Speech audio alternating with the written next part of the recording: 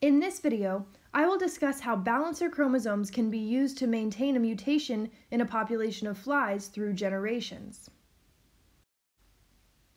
Fruit flies are diploid, meaning their genomes are made up of 2 copies of each chromosome, one that they inherited from their mother and one that they inherited from their father. These 2 chromosomes are said to be homologous because they carry the same genes, but they came from different parents. As you can see, the fruit fly genome has 4 pairs of homologous chromosomes, 2 sex chromosomes, and a pair of chromosome 2, a pair of chromosome 3, and a pair of chromosome 4. Chromosomes 2, 3, and 4 are called autosomes. Say you have generated a desired mutation in a fly, and you want to be able to maintain that mutation in the progeny of that fly for many generations to come. If you have 2 flies that are heterozygous for a recessively inherited mutation, and they are left alone to multiply over time, they could potentially be producing more heterozygotes, or flies that are homozygous, not carrying the mutation. Over time, you might end up with a population that doesn't contain the mutation at all, especially given your small starting population of flies with the mutation of interest and the fact that your mutation could have a lower fitness than the wild-type genotype.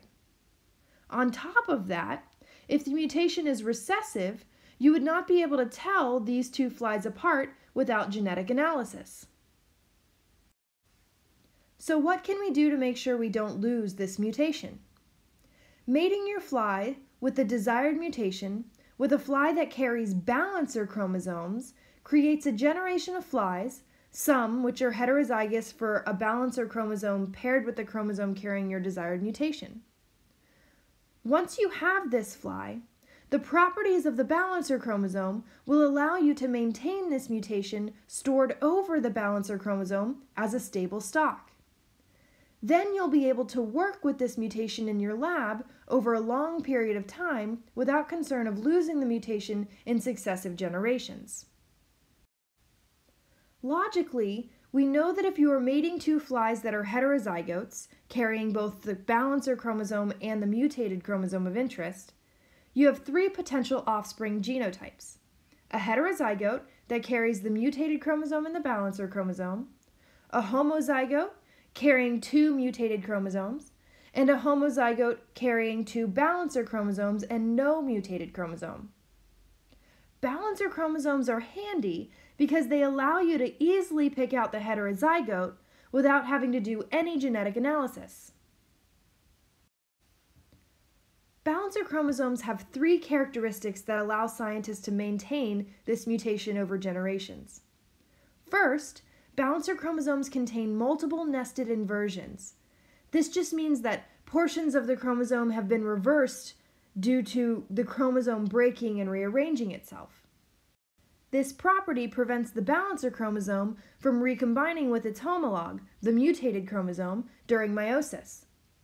This means that over time, crossing over will not occur, and the mutated chromosome will not be altered in meiosis. So the balancer chromosome makes sure that the mutation stays on the original chromosome intact through generations. The second important feature of balancer chromosomes is that they contain dominant markers that show up in the flies that carry the balancers. This means that you can easily pick out flies that carry the balancer chromosome and flies that don't just by looking at them. In flies, the dominant marker could be something like eye color or hair length. 2 popular examples of dominant markers on balancer chromosomes are TM6, which creates a tubby body phenotype, and curly O, that creates a curly wing phenotype. The third important feature of balancer chromosomes is that they contain alleles that are lethal when carried homozygously. This means that a fly that carries 2 balancer chromosomes will not survive. So if we start with a line of flies that is heterozygous, carrying a balancer chromosome marked with curly O and the mutated chromosome of interest, we look at their F1 progeny. We will not have any flies that are homozygous for the balancer chromosome because any flies that received both balancer chromosomes in fertilization will have died.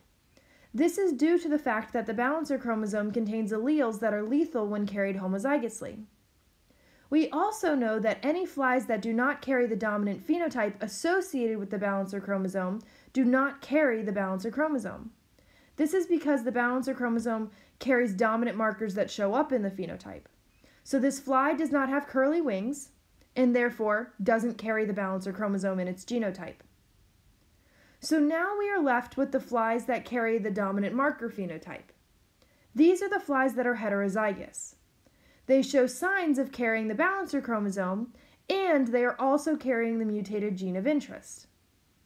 We are sure that the mutation is still carried in these flies on the chromosome of interest because the balancer chromosome has suppressed crossing over during meiosis, keeping that mutation firmly in place on the original chromosome. So there you have it.